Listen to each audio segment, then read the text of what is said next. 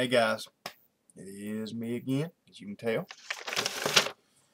Today is, excuse me, Saturday, June 4th. Makes it day 155 on our Project Serving More.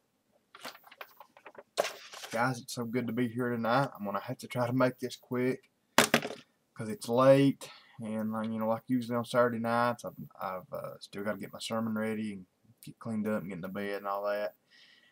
I tried to put this in a few minutes ago, guys. I'd have been earlier. I don't know, every now and then.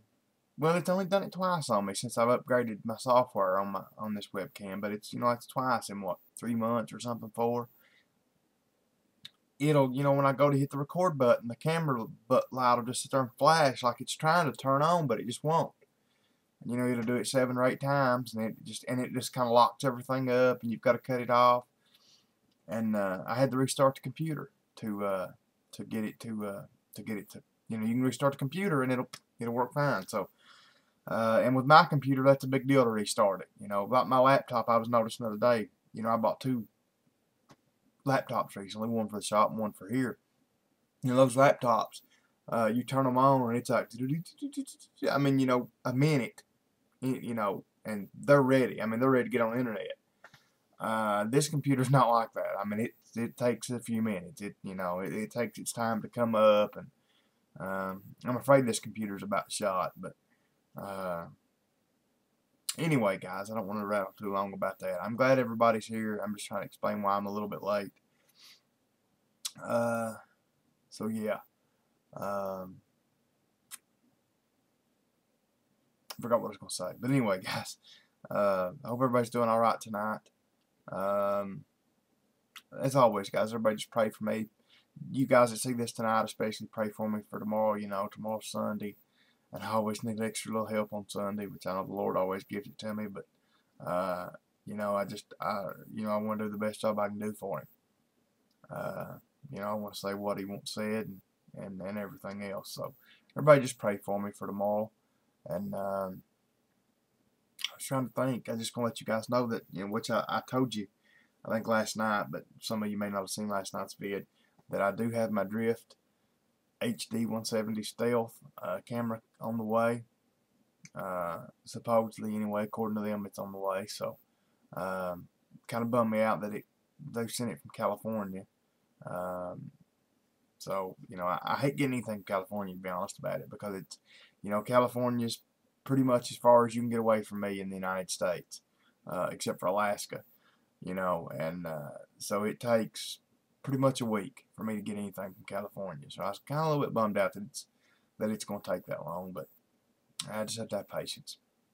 But anyway, guys, as you can see on TV here, I don't know if you guys can tell it good enough, but I've been watching the program tonight about just talking about the D-Day invasion. And it just blows my mind. Those guys, just coming out of those boats on the beach there and just getting mowed down by the hundreds. And they're talking about on this show what little stuff made big differences. Like one guy there, they were interviewing him. He's a Jewish guy, and that morning most of the soldiers had a great big meal. The Navy gave them big meals, because they thought if they had full stomachs, they'd fight better. So, I mean, they give them steak, pork chops, they said, sausages, bacon, eggs, ice cream, coffee, anything they wanted. They just filled them full. Well, because of that, a lot of the guys, as they were coming in on the beach in those carriers, and the waves got rocking them real hard, they got real bad seasick. And they were talking about a lot of the guys died because they were so seasick from all this food that they just, it made them so sick that they couldn't fight. They were jumping over the sides of the boats, and some of them were so seasick that, with 50 or 60 or 100 pounds or whatever, how much they weighed of gear on, when they would hit the water, they'd just go straight to the bottom and drown. And they were so sick they couldn't do anything about it. And he didn't eat that morning. All he had was a candy bar. And they said, that's one thing that saved his life. I think, yeah, that's him right there. Was just having that candy bar. You know, and it's kind of weird the way, you know, things work like that.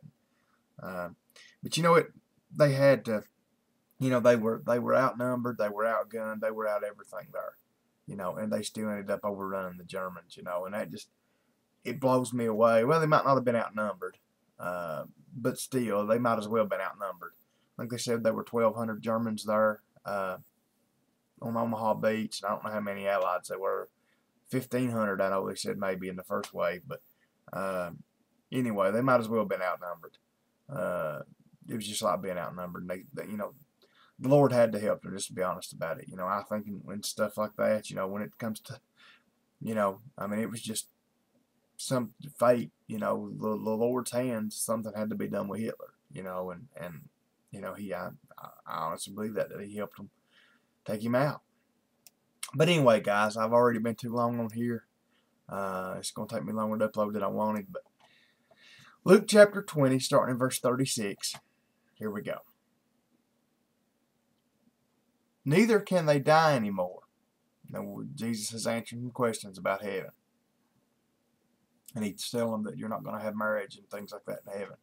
Neither can they die anymore, for they are equal unto the angels, and are the children of God, being the children of the resurrection. You know, that poses the question I've heard a lot of people say, you know, when we get to heaven, will we be able to fly like an angel? Which, it's one of them deals, I don't know, you know, I don't know if a real angel can fly or not. I mean, to be honest about it, you know, if it's not fly, they might be able to, you know, just bounce from one place to another, you know, stuff like that. But, you know, like right here, it tells, you know, says that we're going to be equal to the angels. That's just kind of one of those little weird questions I've heard a lot of people ask.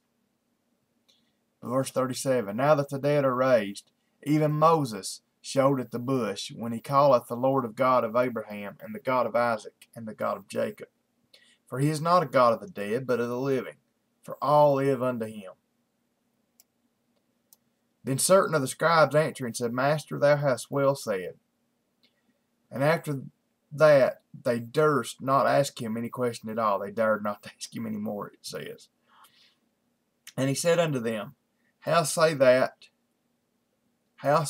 that Christ is David's son? And David himself saith in the book of Psalms, The Lord said unto my Lord, Sit thou on my right hand, till I make thine enemies thy footstool. David therefore calleth him Lord. How is he then his son? Then in the audience of all the people he said unto his disciples, Beware of the scribes, which desire to walk in long robes, and love greetings in the markets, and the highest seats in the synagogues, and the chief rooms at feast, which devour widows' houses, and for a show make long prayers, the same shall receive greater damnation. Jesus is talking about them just putting on a show, these scribes, the way they would do, you know, they acted like they were serving the Lord, but they weren't. Like a whole lot of people we see today.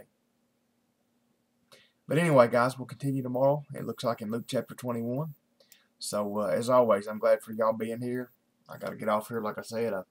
It's almost 1 o'clock in the a.m., and I've still got to get my sermon finished, get ready to get in the bed, and try to get a good night's sleep.